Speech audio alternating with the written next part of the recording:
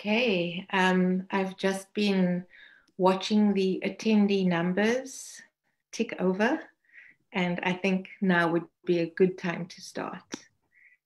So, hello everyone, and a very warm welcome to this webinar hosted by the Children's Radio Foundation. Thank you so much for making time to spend with us. My name is Nina Callahan, and I'm the chair of the South African board. And I'm coming to you from a very chilly Cape Town, South Africa. Just a note that this webinar will end in 30 minutes, but afterwards we'd like to do a question and answer session. So please feel free to drop your question in the Q&A box at the bottom of your screen. I'm sure by now many of you would be webinar experts, so feel free to do so throughout the course of the webinar. Thanks so much.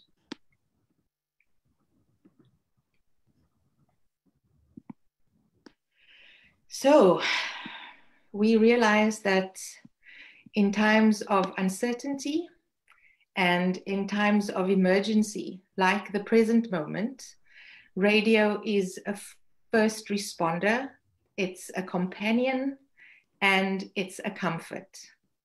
Radio is able to reach communities with critical information in languages that we speak, and it is information that reflects local realities.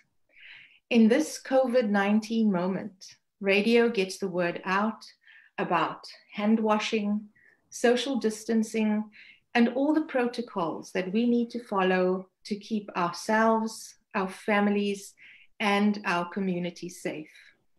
Radio also provides a platform for communities to have their say. They're able to voice their concerns about their health, about the economy, and young people are able to express their hopes and anxieties about their future. So today, we're here to learn about 700 Children's Radio Foundation youth reporters in South Africa, Zambia, Tanzania, the Democratic Republic of Congo, and the Ivory Coast. And we learn how they have quickly adapted their reporting and broadcasting methods to reach communities with vital information while keeping safe. So we've put together a short video to show you how Children's Radio Foundation has shifted gear to adapt their methods and their approach to broadcasting during COVID-19. Take a look.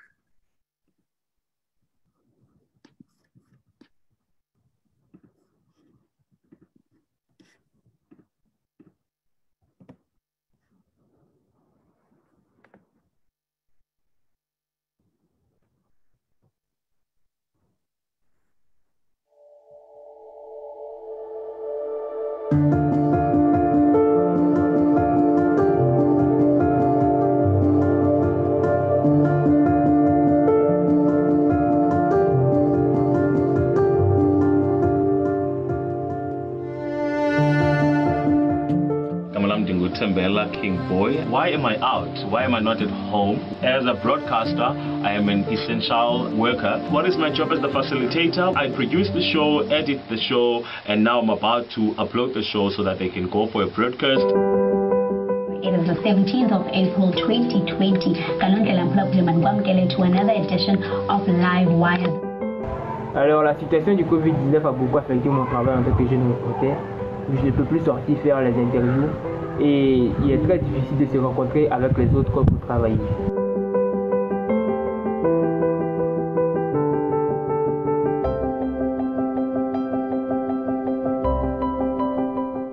Since the beginning of the pandemic, it's been very important for us at the Children's Radio Foundation to shift our model in order to keep the young reporters safe while they could still report. And we've done that in a couple of ways.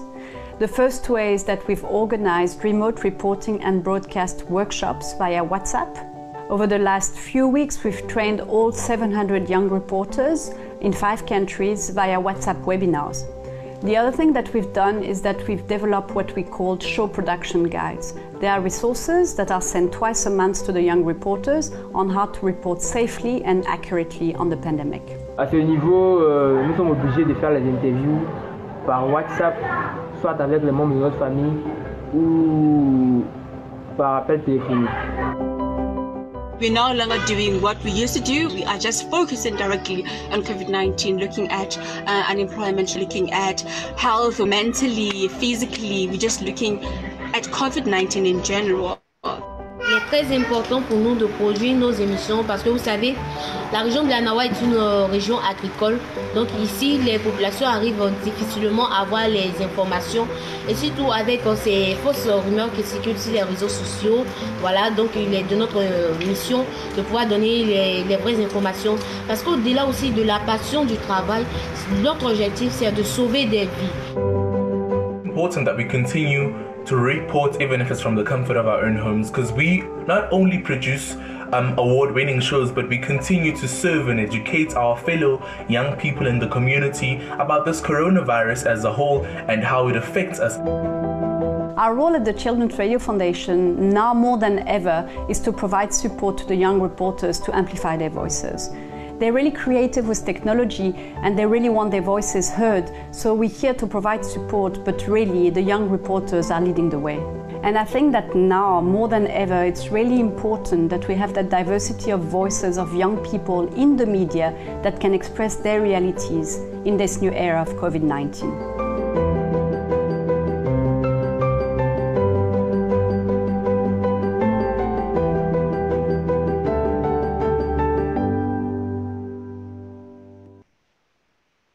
Wow, thank you so much. It was very clear to see how radio is still a first choice for news and information for so many people. And to tell us a little bit more of just how Children's Radio Foundation has made quite a mammoth shift, going online, using different kinds of technology to bring trainings to young people and to support young people really to do what they do. I'm joined by three of my friends and colleagues. Rachel Bukasa, she manages Children's Radio Foundation international programs in Zambia, Tanzania, the DRC, and the Ivory Coast. Welcome, Rachel. Hi. Hi, thank you so much for having me, Nina. Good, you're welcome. And then Tembela Boy, who you met in the video, he is a youth facilitator for the Children's Radio Foundation.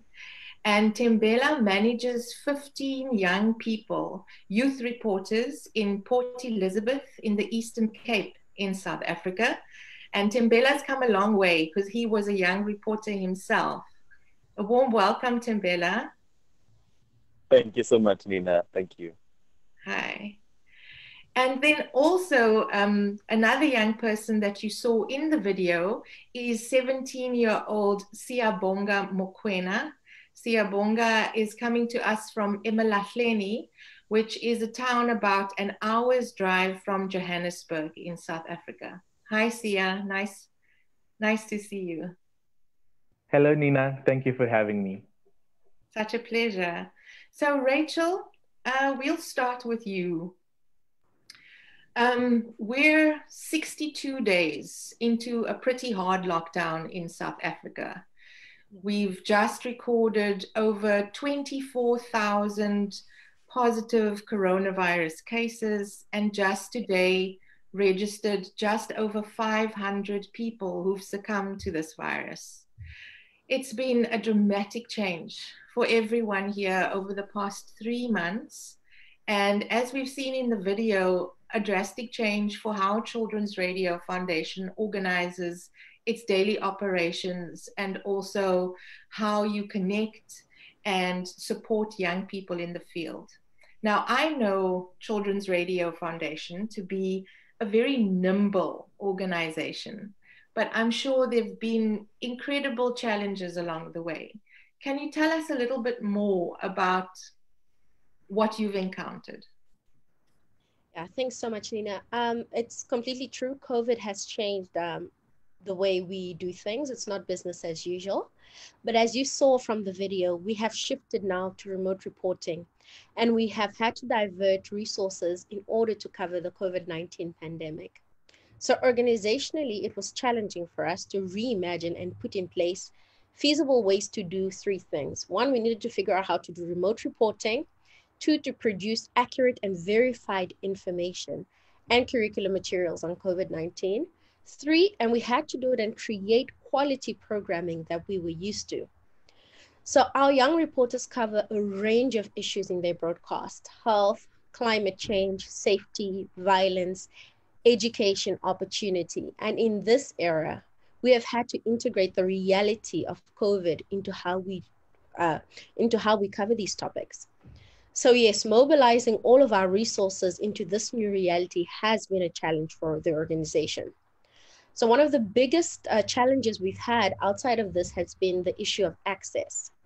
Number one, our reporters are in the field are in need of access to technology, both in the forms of cell phones as well as data. So both of these elements are critical for this new model of reporting. And so for them to get this information and to receive the trainings that we're doing remotely, we've had to give them data so that they can access the internet on their phones. And in cases where they did not have phones, we had to give them access to smartphones as well.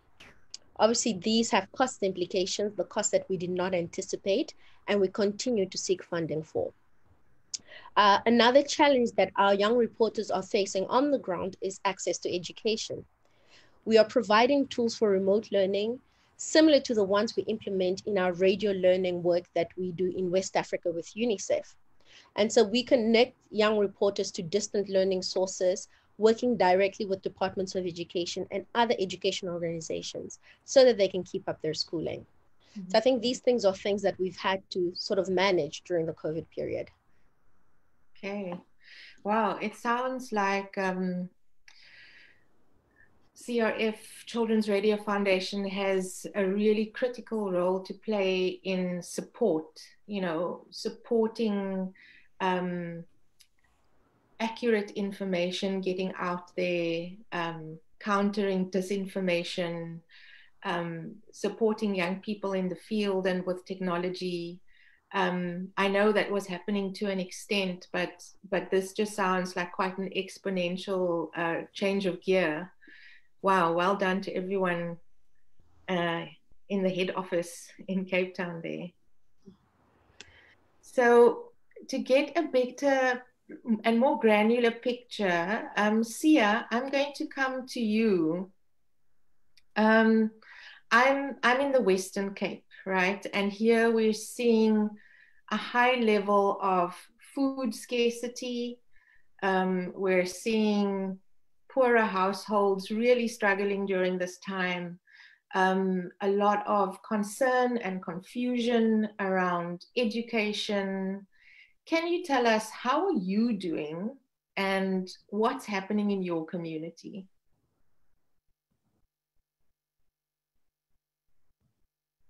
A very good evening to everybody who's joining us once again. Nina, thank you so much for your question. How am I doing and how's everybody doing in our community? Yeah. So in a sense, we are faced with this COVID-19, as Rachel has mentioned, and it's quite hard for us to adapt to the new approach to everything that we are doing, a new approach to everything that we are having, a new approach to every challenge that we are encountering. So in a sense, I feel like in my own community, it has actually been very challenging because, as Rachel said, not only do us as young reporters encounter challenges as we report, but it's also a very vast thing that actually needs attention because a lot of other people out there are also encountering challenges. For example, food scarcity, as you mentioned. For example, in a sense, everybody has to not necessarily everybody, but people who are actually in need have to get food parcels and all of that. So that's actually what's happening currently.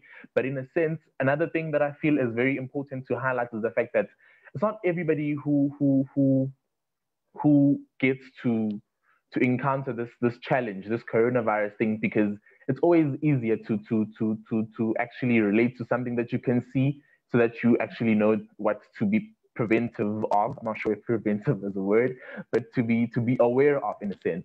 But in this case, we in our community in Emalahleni, it's actually very hard to report as young reporters about Children's Radio Foundation because they do not really, we rather, are not really exposed to this coronavirus pandemic as yet. We have had rumors of cases moving and around and within us and our town, but it hasn't really been an important part of the concept to actually highlight on the bigger level in an instant. For example, it's always hard for us to report and tell somebody about something that they haven't really encountered.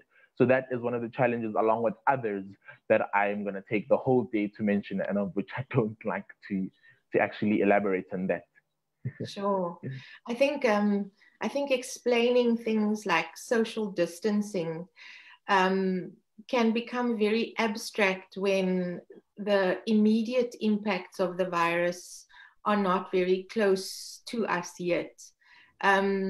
But I think that just looking at the numbers, South Africa is registering about 1,000 new positive cases every day. So I think maybe in one respect, your job could get a little easier. Unfortunately so. Yeah, but it sounds like all broadcasters really are in for a long haul around growing awareness and urging people to follow protocols. So I know that being a reporter is not an easy job. And there are very few people who have the gumption for it. Tell us what brought you to radio. Why did you sign up? So radio is a beautiful medium of communication, and it's actually nice to know that it has always been there since whenever it began. Haven't really done my research on that, but till today, I am very excited to be part of radio. I remember as a young boy, I used to wake up to my grandmother's jingles. She used to actually recite those jingles that she used to hear on radio, and she would it became our daily bread to hear how radio has a great impact. She would tell us that radio is an important medium because we hear things and all of that. Speaking of hearing, I always wanted to see what happens behind this little box, this little box with an aerial that goes up. So I always wanted to know more about radio in an instant. So I remember telling my dad that I wanted to be a radio presenter because I had done a little research as far as radio is concerned. And I told my dad that I wanted to be a radio presenter. And my dad was like, you want to be a radio presenter, but you are not really doing anything in that case. Go to the local radio station, ask, inquire, get some knowledge about it. So this one day I went there and it was actually quite nice because it was my first time in a radio station. And then I met my local facilitator, Noktula Mabuza, who is currently, well, as yet, who won the Best Youth Mentor at the last year's Cape Town Awards. Oh, wow. And she actually invited me in. I got to experience radio from a very close perspective now because I could learn everything. And I remember she told me about the auditions that were coming the next week. So I went there, I recited my monologue. I also got there and asked a lot of questions. I remember I used to be this very inquisitive young boy about radio. I wanted to know what this button does. I wanted to know every single thing about radio. So radio as a medium actually has a very huge impact, not only in our lives as reporters, but as well as the lives of the people who are on the other side of radio, people who actually get to hear the stories that we pass to. Yes, I feel like that is the most important thing that I'd like to grasp about radio, and the fact that there actually are a lot of opportunities as far as radio is concerned. And not only will people want to know the voice behind this whole box like me 10 years ago, but they would also like to actually interact with these people who are actually behind the radio. Sure. And Sia, it's such a buzz to sit behind a microphone, and it's very intimate inside the studio, but knowing on the other side there are potentially thousands of people tuning in and listening. Yeah, I love it. It's great. So tell us about a recent broadcast that you've done either pre-COVID or during this time that really had an impact for you, and tell us why it had an impact. So one of the recent topics that we had as far as COVID-19 is concerned, or any other topic that we've had to share about, is one of the ones that I personally reported about. It's the impact of COVID-19 as far as the fourth industrial revolution is concerned. And I remember doing research on that. That alone actually passed a message to a lot of people who are on the other side, thousands of people who are on the other side of the box, and who actually didn't know a lot of things, of which is practically one of the reasons why radio is such an important medium. Because in a sense, I remember I spoke and I highlighted the fact that I highlighted the fact that the fourth industrial revolution is very here, it's close by, and with it right here, and the COVID-19, it kind of really teaches us a lot about the fourth industrial revolution that is at the door, that is right close and nearby. So in an instant, and to cut everything short, one of the reports that we had to gain was the fact that a lot of people suddenly and mysteriously depend on the fourth industrial revolution, gadgets and technology and devices and artificial intelligence for almost everything now because of this COVID-19. So in a sense, I believe I passed on the message to all of the other people on the other side of the box to actually get them interested and aware of the fact that as young reporters and everybody globally, we are now just depending on digital space and technology for almost everything. I remember some of the I think that's a really important point that you make, because COVID is in a way facilitating so many different kinds of transitions for all of us. And I think that the transition, kind of mass transition to technology for those who have access, is a really big one. I'm just going to go to Timbela. Thank you, Sia, for a moment. And Timbela, you're an old hat already at radio broadcasting, and you're now in the role of a youth facilitator. Can you tell us what that is and how has it changed during these times of coronavirus? Thank you so much, Nina. And I think to explain the role of a facilitator in detail, that a facilitator, it's a person who runs the day-to-day living or the day-to-day operating of the youth reporters, who ensures that these youth reporters are empowered with skills of radio, from recording, researching, presenting, and even coming up with information for the listeners, even understanding their communities. At the very same time, I believe that a facilitator goes beyond radio into being involved into their lives. I mean, for myself, I've experienced quite a number of situations where I got calls from parents saying that the impact that I'm playing in their child's life is quite a huge one. I remember last year, one of my reporters lost her father, and she was sort of, she lost hope into life. And me being involved, I actually changed her life, not even knowing that I was changing her life. And I got a call from her parents saying that, you know what, my child has changed. And it really showed that the work of the facilitator is not only about producing hope, but it's about changing lives, starting from our lives into changing the community's lives. And looking at this time of the COVID-19, I think the biggest challenge that we are facing is not having those one-on-one sessions where we could talk about anything, be it our social problems, be it the problems that we are facing in our communities. But as much as we are sharing the stories of our communities through our shows even now, but the biggest problem is not having our one-on-one. At the same time, I think we have highlighted the fact that these devices that we are using to connect for our shows are also a biggest challenge, because not all of us can afford them. Data is also another problem.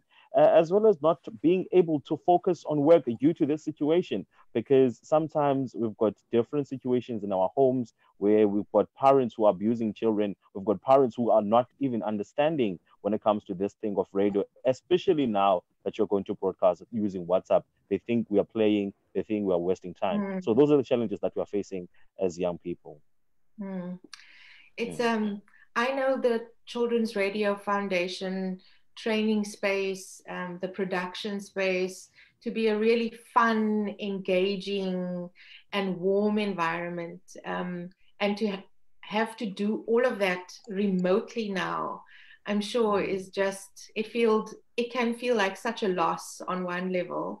But it's incredible how so many of the young people and young reporters have adapted to keep the show going. So incredible work there.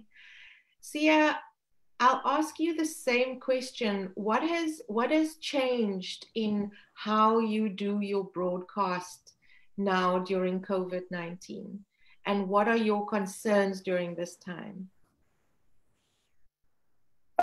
Firstly, one of the most drastic changes that we've had to encounter is the fact that we do not really get to report on the topics that we used to report on previously. But now we just have this whole COVID-19 to focus on. We have this whole COVID-19 to report on and to educate a lot of other people about. And another thing that we have encountered, another change that we have encountered is the fact that they don't really get to do and pose interviews and collect formats as much as we used to. I mean, back in the day, we used to go out and we used to ask people and pose interviews with them one-on-one. And then now all of a sudden, we just have to pose interviews online. We just have to ask them to send us their thoughts on different topics on WhatsApp so that they can just give us their views. So in an instant, another important thing that we just have to adapt to now is the fact that we can't really go to studio anymore and get to have that nice experience in studio where we get to be the guys behind the mic and all of that. But now we just have to do everything in the very same old dining room that we eat in, basically. Okay. Well, I think so many of us have to put that production buzz and that live buzz on hold, and kind of send our recordings to somebody like Tembela, who still gets to be behind the mic, you lucky fish. So, Tembela, I'm going to end with you because we're almost out of time now. How are you feeling about the future? You know, there's such a sense of uncertainty. Do you have a sense of positivity in all of these challenges? Because it has sounded rather difficult. I think looking at the situation right now, especially in South Africa, even before the COVID-19, we've been battling, and even after this, I think the biggest challenge is going to face a situation of poverty, the situation of unemployment. Those are the issues that we've been having in South Africa even before COVID-19. And now looking at the fact that some companies and organizations have actually went into lockdown, meaning that they've lost so much money, our parents are going to lose work. And that results to us also as young people having to actually suffer from the effects of that. At the very same time, the fact that our community now is anxious about everything, going back into normal lives will actually put too much risk into people's lives, and actually thinking about the fact that are they going to contract the virus again? What are they going to do after that? So I believe that there's going to be an increase in our socio-economic issues. At the very same time, there's going to be a very big impact on us as young people in terms of school. We have to rush in terms of life in general, unemployment, poverty, our community losing jobs. So I think those are the biggest things. And one most big thing that we're going to suffer from after the entire thing is actually being used to the fact that we need to use the fourth industrial revolution, or we have to adapt to the fourth industrial revolution, because COVID-19 has actually brought it into our world. Agreed. That coronavirus has really illuminated and amplified a lot of the existing problems that we've had as a country. And it will be interesting to see how adaptations in using technology could help us reconnect, could help us innovate around industries and jobs. Yeah, I'm with you in those concerns for sure, for our country and for so many places in the world.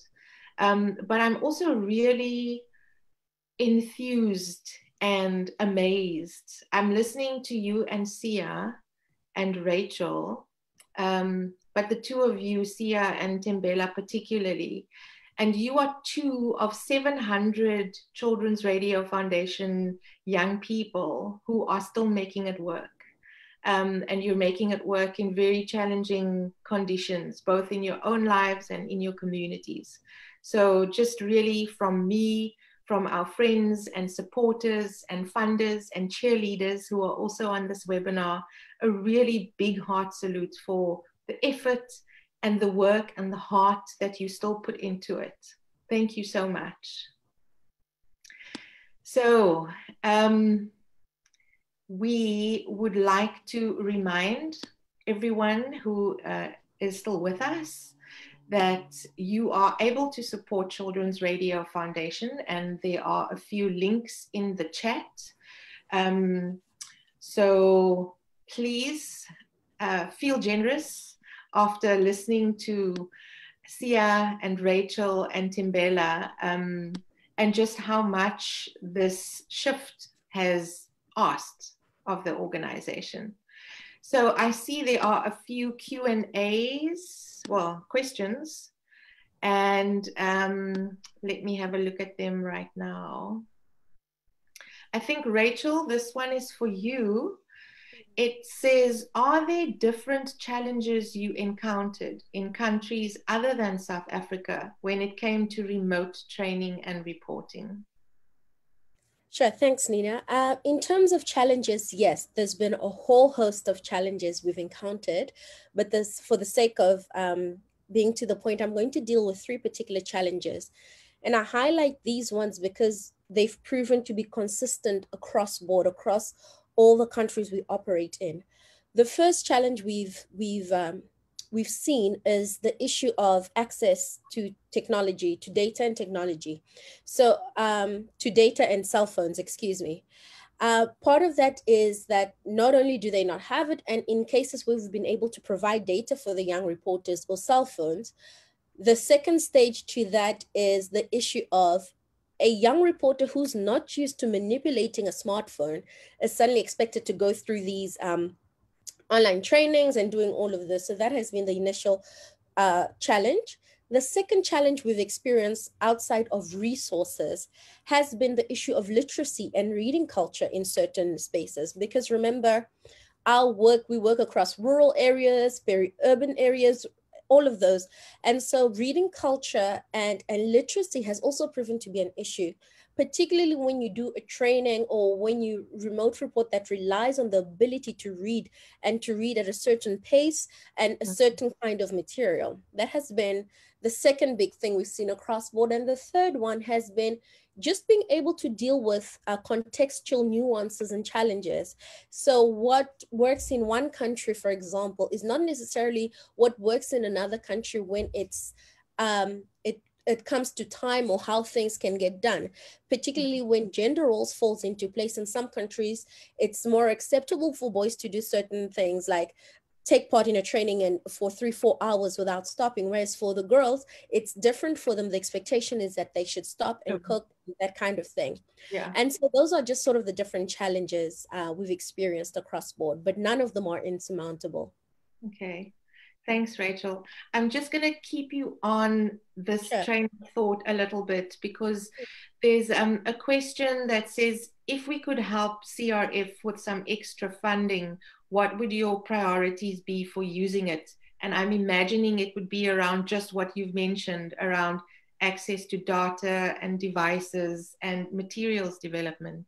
Yeah. So one of the great thing about the work we do is that all the funding we receive go directly to the benefit of the young reporters we work with. And so right now, if we were to receive extra funding, our priorities are to grant access to those who do not have, because the reality as things stand is that access to things like cell phones are going to mean that essentially certain young people will not be able to continue to participate in the program if they don't have it. So our priorities right now are definitely to ensure that there's access to phones, there's money for internet, particularly in where it's remote reporting and sometimes guests might have issues, getting out material for COVID and around COVID and training. So essentially a lot of it has to do with that. That is going to be our priorities, to make sure that the young reporters have the resources and materials to continue the work they've been doing. Great. Thank you so much, Rachel. There's a question from Edward Mortimer, and this one I'll direct to Tembela and Sia. And Edward's question is, in many parts of the world, there is great concern about the increase of domestic violence during lockdowns. Is this a problem in Africa? And are CRF reporters finding a way to deal with it? Tembela and Sia, do any of you have an answer for this one? Okay, I think I can try to answer that one. In South Africa, we actually went to lockdown. And whilst we were on a lockdown, there was one of the regulations was that alcohol must not be sold. And it was reported that there wasn't a decrease in the number of crime.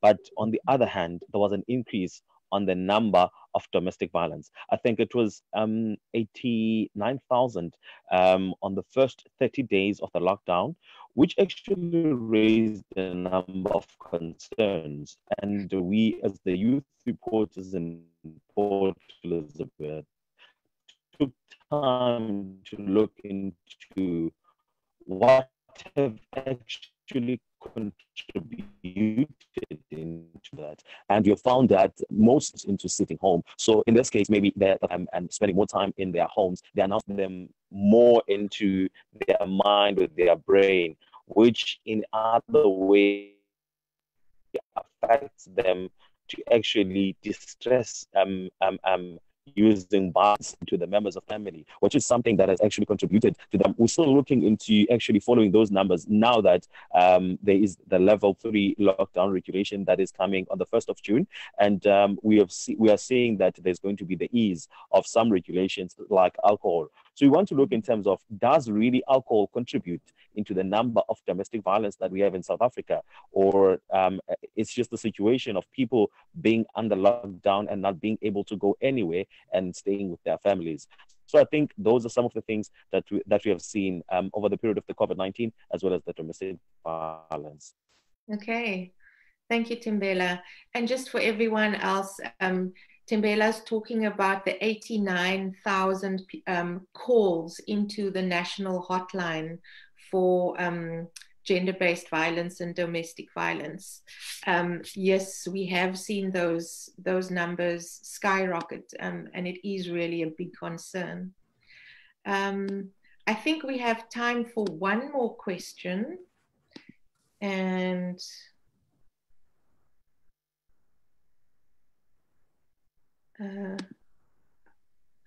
I somehow seem to have lost the Q&A. Oops. Oh, there we go. And this one is from Bill Simmering. And Bill is asking especially about safety inside of the broadcast studios, since the virus is transmitted by fine drops in the air.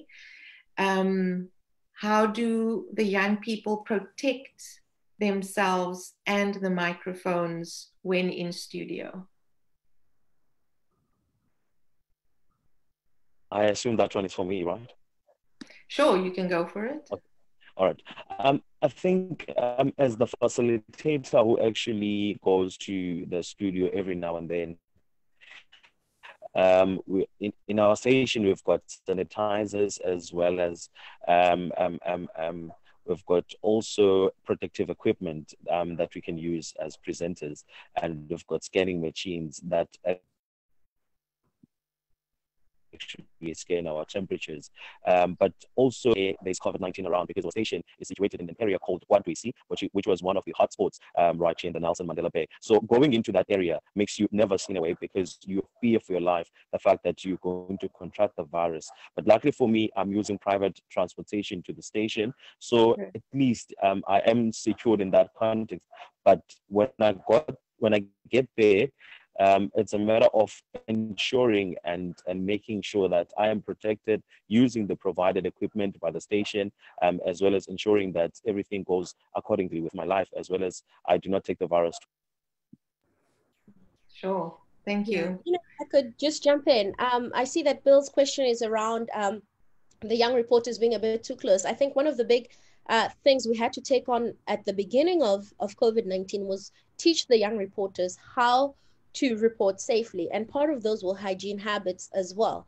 And so exactly just like Tembela mentioned, it's making sure that all our recorders are sanitized, our young reporters are sanitized, and just knowing how to maintain social distance. And then I just did want to add one more thing in terms of the domestic violence question, is that we have produced a show production guide that has been designed specifically to deal with the issue of domestic violence. And so that deals with it in a way that takes into consideration the cultural sensitivities around it and how young reporters can directly deal with it. So that is something we've produced for the young reporters. Amazing. Okay, thank you, Rachel. Thank you, Tembela. Thank you, Sia. I think we've come to the end of our time. Again, from all of the people who have signed into this webinar, I know that they all send their best wishes. There are a few mentions in the chat to all of you, so please have a look there before you sign off. And we wish you well in this long journey ahead of you. And Sia, I'm sure that your job will perhaps get a little easier as time goes. And yeah, blinkan poor people. Thank you so much. Thank you so much to our attendees for staying on and for giving of your time. Thank you so much. There is a reminder as well for any of those links for donations in the chat. For the UK, there is also a Just Giving link. So there you go. Thank you so much for spending time with us. Goodbye.